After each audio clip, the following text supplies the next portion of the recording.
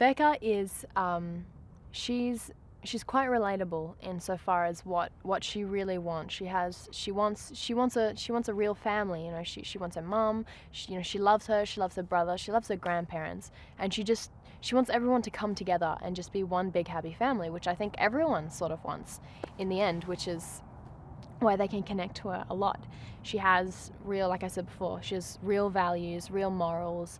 They're not made up at all. They're true and they're real, and I think that's what makes her such a special character.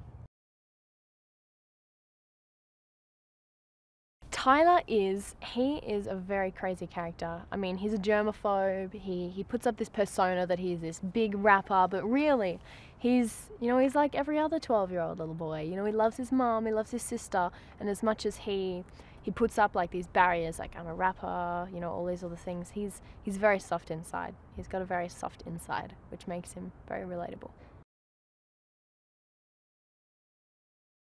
I think their relationship again is like any other brother-sister relationship, but it's different in a way that Becca does have a lot on her plate, and she has a lot to jumble, and she really is, you know, another parental figure to Tyler in a way. She loves him so much and cares about him so much. She's like another mother to him, but in the most loving and most genuine way, which is great, really. And I think Knight was very smart with how he wrote those two characters.